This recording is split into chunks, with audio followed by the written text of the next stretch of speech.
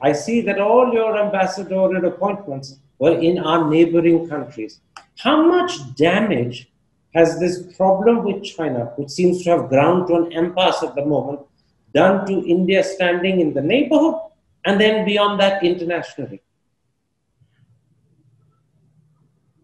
I think, Karan, you're going to be surprised by my answer.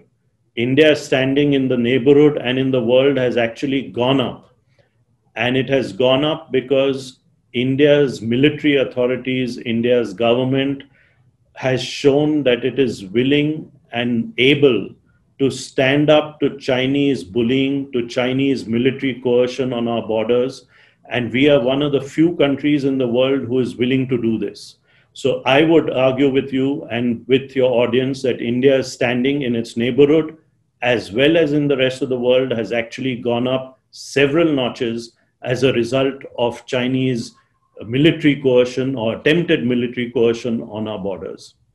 So although this sounds paradoxical, this has actually improved our image both in the neighborhood and internationally. We are more highly regarded than previously. Absolutely.